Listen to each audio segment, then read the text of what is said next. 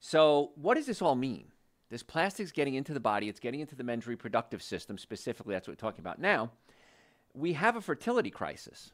Men experienced 50 to 60% decline in sperm counts from 1973 to 2011.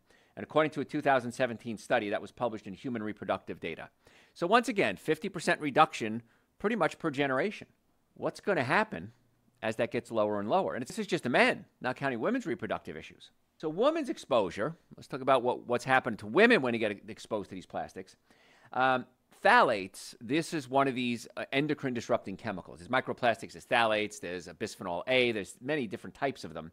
Phthalates are used in a lot of cosmetics, body conditioning products, hair products.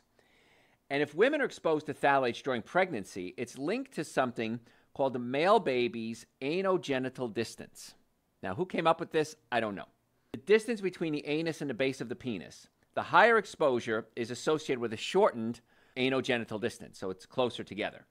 Later in life, the shorter anogenital distance is linked to smaller penis, poorer sperm quality, and it's such that if they're exposed to this at birth, it can affect their ability to reproduce.